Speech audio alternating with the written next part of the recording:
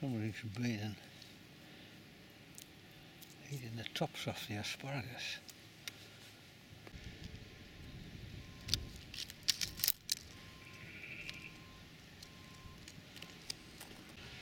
Well, that's a bit of a beggar. I suspect it might be next door sheep. They have a few sheep and some lambs. I keep getting out into this woodland and through this gate into here. You can hear one in the background there. It took me nearly 20 minutes to get it back into the field. Just keep my eye on it. Yeah, lots of lily of the valley. Amazing scent. Little bell-like flowers and wonderful foliage. I just picked a asparagus. It's growing like wildfire now, you can't keep up with it. First sign of the onions.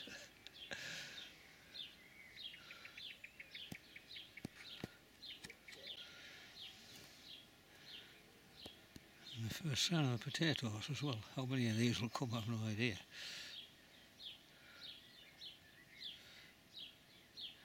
But that's a good start. And it's apple blossom time. This is a Cox's pippin.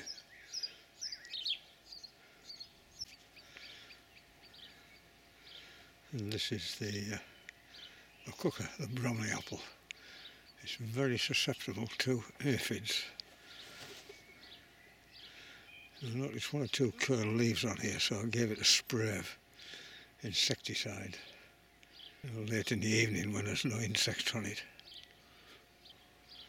You can see on there how that leaf is all curled up. Lots of hawthorn blossom appearing, and of course the hedge is beginning to grow really quickly. All this fresh growth. It's quite nice because it's got a sort of red tinge to it. I'm busy cutting the grass, so all the grass is cut, which is nice. Get it out of the way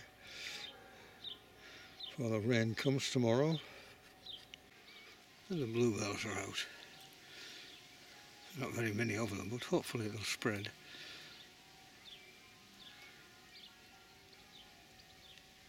Fresh foliage on this red oak. They always struggle, these red oaks. They seem to become I don't know if it's a fungus or not, or whether it's a deficiency in the soil. Maybe they don't like alkaline soil, which we tend to have here. Nevertheless, I've given it a spray with fungicide, and hopefully that will help. You get beautiful autumn colours, bright scarlet, from which they get their name, of course. And this is another one. Still surviving, like two of the others which have died off. And there's another one of the lime trees. Seems to be thriving quite well. And the fresh foliage coming on this little miniature spruce tree.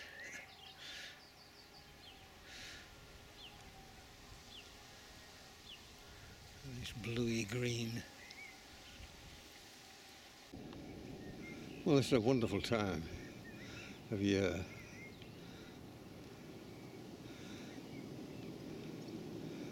And grass is all cut. So everything looks neat and tidy.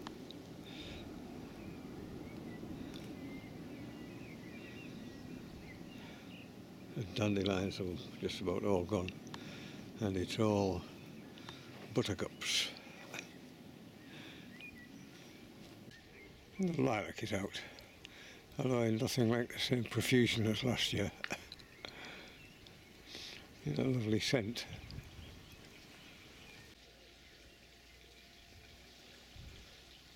one that's blown off.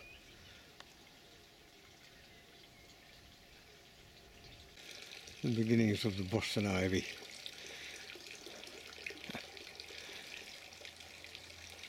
It's amazing to think that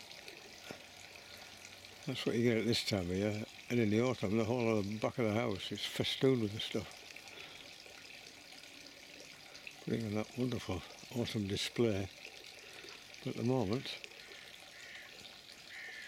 that's where it's at. And this is the original garden that came with the house. It has these 4 fruit trees and a little pond.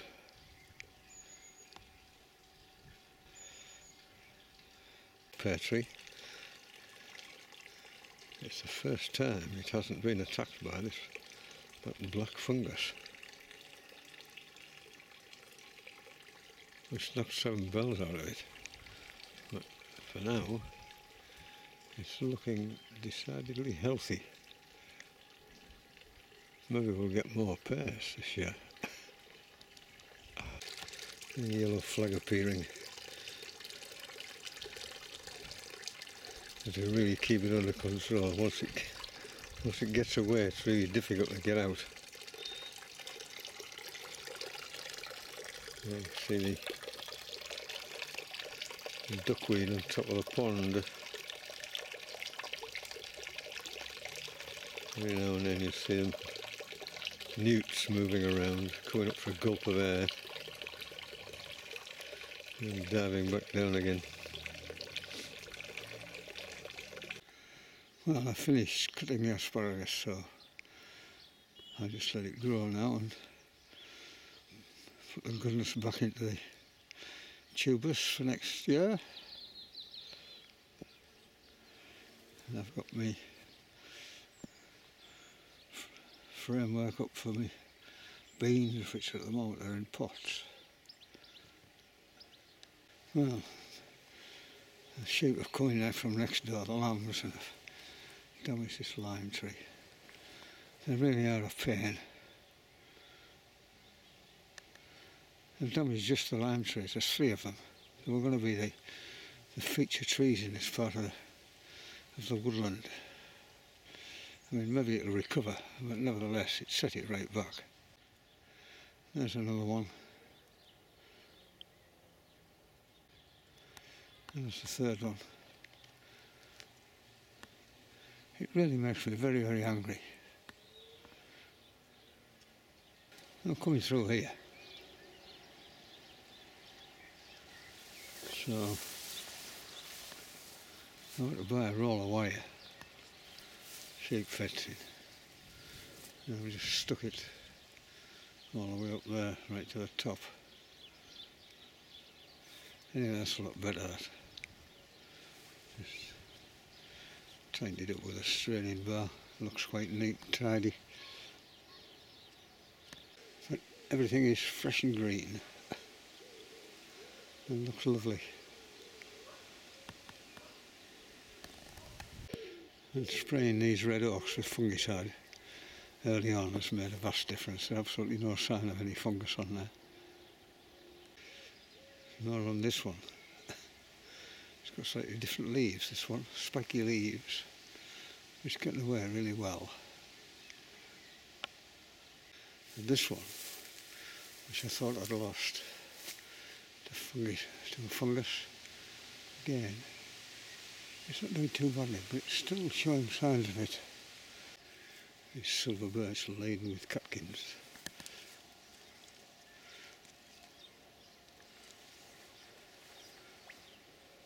And I'm really pleased with the potatoes. Considering they cost next to nothing.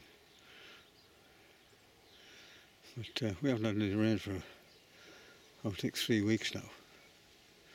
Everything is dust dry. The problem with potatoes is they need a lot of water. And this is the time of year and the weather. You get lots of aphids. These are on a plum tree. So people talk about natural control with ladybirds. Just look dreamers. So I'm giving it a dose of pesticide, kill them off. Yeah, see how the brambles going berserk there.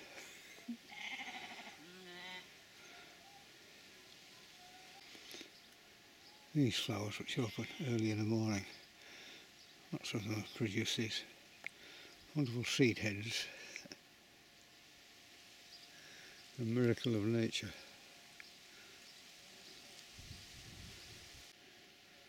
There seems something here has caught a pigeon. I can't see any carcass.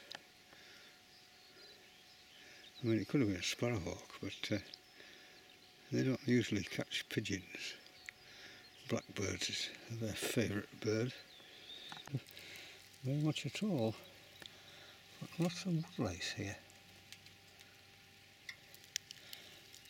Just there eating and dead grubs.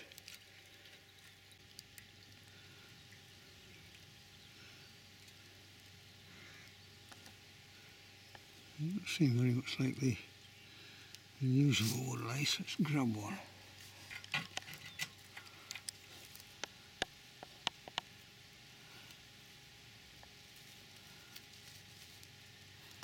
There's several species of woodlice live in the United Kingdom. It's not the usual, what we call slaters, I seem to remember.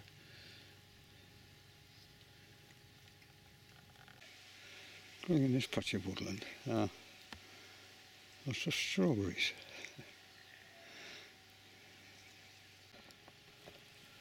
Very tasty, sweet strawberries. But, a lot smaller than the ones you get in the shops.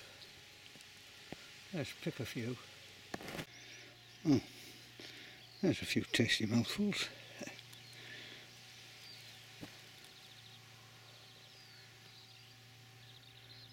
They smell amazing and they're incredibly sweet, but you never get very many of them.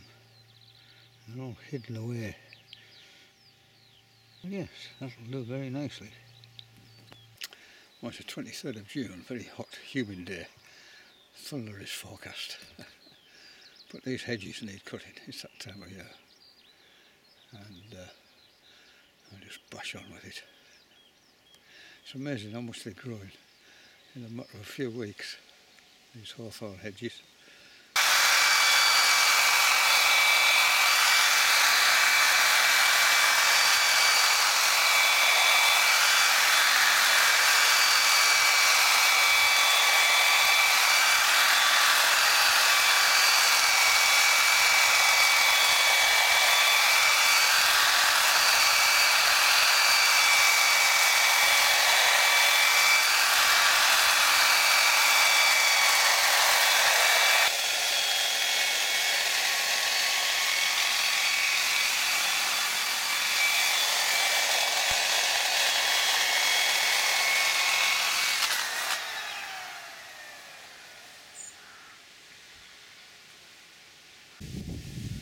Oh, that looks a lot better. It's only a tiny fraction of it. There's a lot more to go yet. By the time you break it all up and cart it off, you're looking at 4 hours. I feel a lot better now it's done. In June, apple trees drop all the apples which are going to come to nothing, what they call a June drop. They are off this one tree. I just rake them all up before I cut the grass. In the spring I sowed this with 2 packets of assorted wildflower seeds, thousands of them, and I've just left it, watered it when it was dry, and got next to nothing, just weeds, masses of weeds. That's a nice flower, a nice blood red poppy. And these, which I think is some kind of cornflower, I think. And that's it. The rest of it is weeds, so I'm gonna kill it all off with the weed killer before they all start sowing seeds everywhere. Bees working the asparagus flowers, these little tiny flowers. It has almost bright red pollen. You can see it on that bee there. You can always bank on the beans.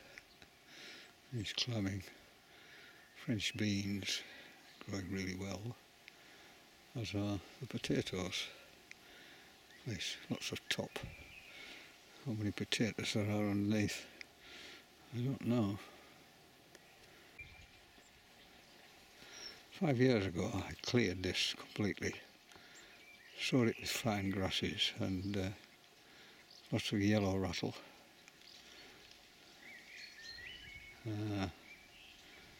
Every year I put more and more yellow rattle, and yellow rattle's a plant that parasitises grasses, supposed to keep them under control. Anyway, after 5 years all I've got is a great big patch of Yorkshire fog. So I'm going to abandon the wildflower meadow a bit and just cut this right back. Get the scythe mower out, give it a chop, and then next year I'll just cut it as lawn. The weeping ash, which suffered badly from ash dieback, every year it produces a little bit more growth. Maybe it'll survive.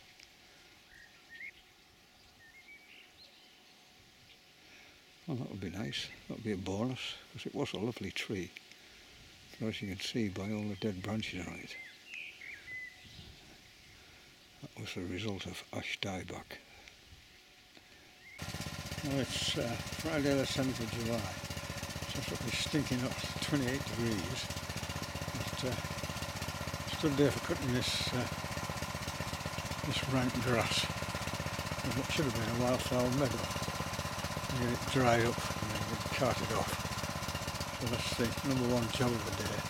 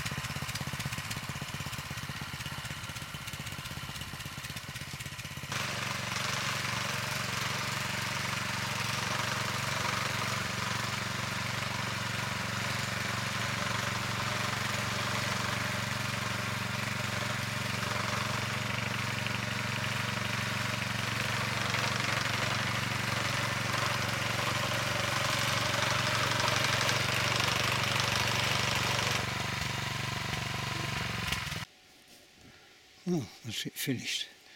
You can see just how thick it is in the bottom.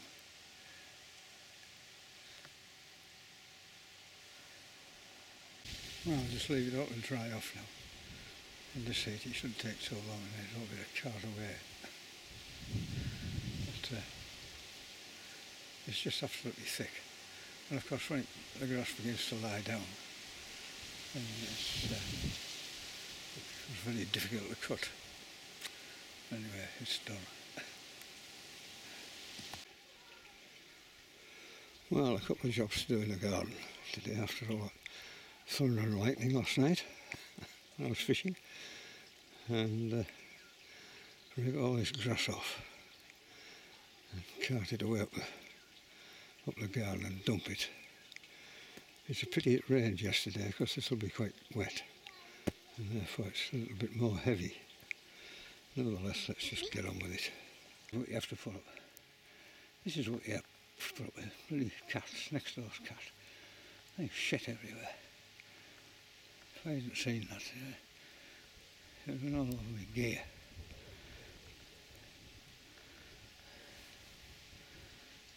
Bloody appalling animals they are.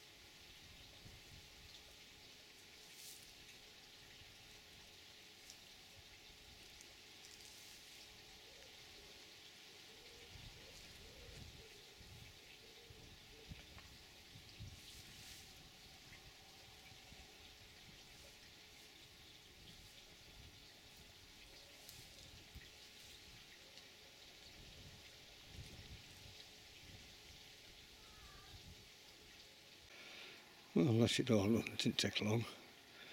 Just over half an hour. And next time I cut the grass, I'll run the lawnmower over this, just tidy it all up a bit.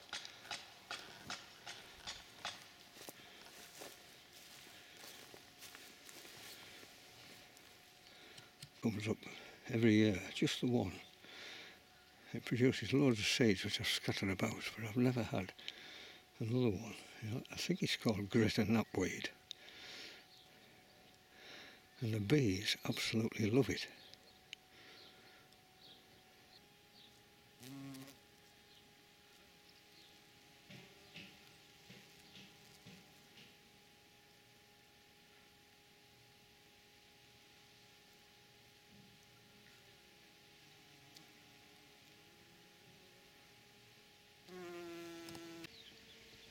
The red bumblebee. Walnut I think it's Greater Knapweed. I think that's what this flower is called. It's a little patch of birchfoot trefoil. I leave it every year. It doesn't grow very tall. But again, the bees love it, and bees all over it.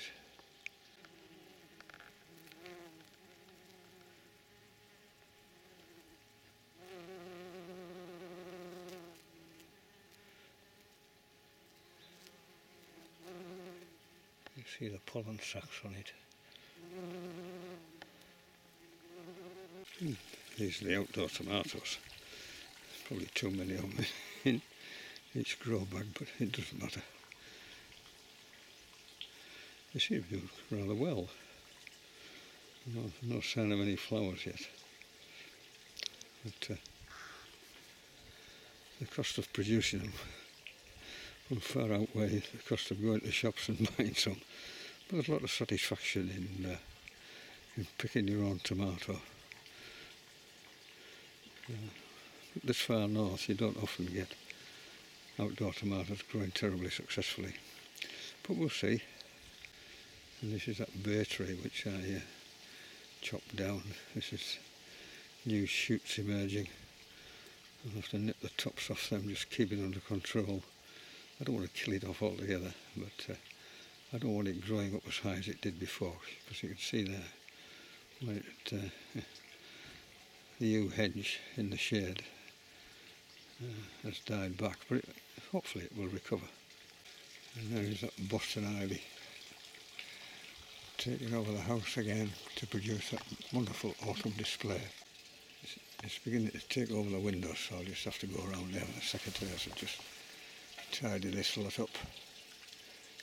And it looks like I might get some pears this year.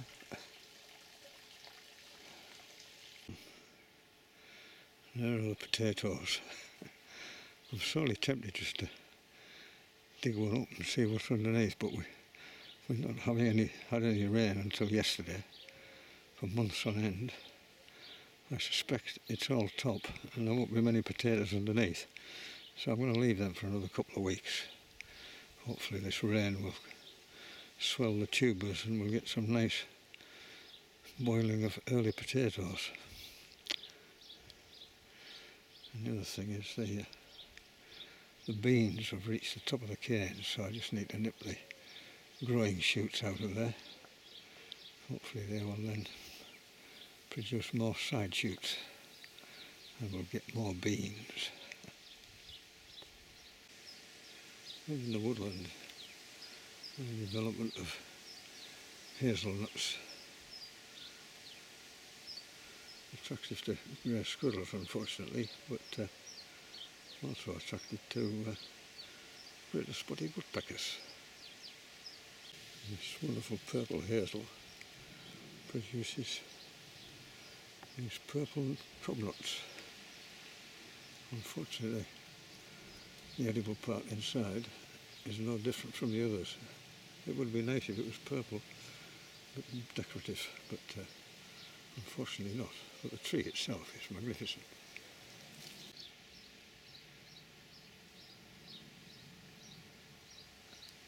This is another one of the hazels, absolutely festooned with nuts it is.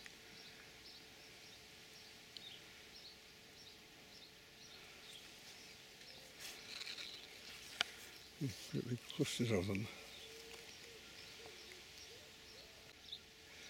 These are the Bromley apples.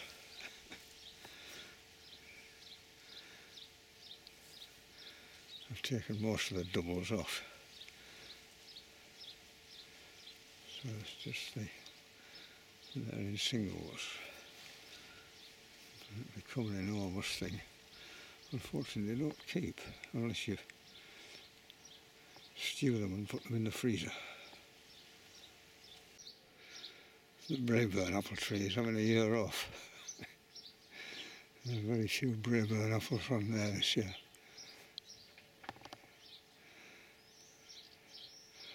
Last year there were hundreds, far too many. So it's a bit of a relief. And similarly with the Cox's pippins. It's having a year off as well. Just the odd fruit on it. But they are nice. You see one there.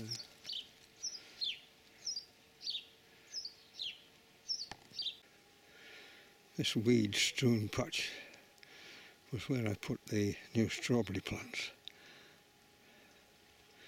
They're just completely overwhelmed with weeds. There's two ways of dealing with it. One is you get down on your hands and knees and you hand weed a lot. But you never get them all, and then some of them break off at the root, and within 2 or 3 weeks it's just as bad as ever it was. So I found the best way of dealing with it is to take out the plants you want, in my case strawberry plants, and then just blitz the rest with glycophosphate weed killer. Anyway, I sprayed that with glycophosphate a fortnight ago, so they'll be well on their way to dying off, and what I'm going to do now is dig it over. And these are the strawberry plants which I've removed, and once I've dug it over they'll all be to go back in that cleared ground. Well, there it is, just I don't know, 2/3 are done. It's not a difficult job, it's just one of these steady away jobs. I think the biggest mistake people make is trying to take too much with every spadeful. Better to take slightly longer with less on the spade. But I'll just carry on and finish this off. But that'll be it in the garden for this first few months of the year. I think it's since May, I think. So I'll see you later on in the year. Take care. Bye-bye.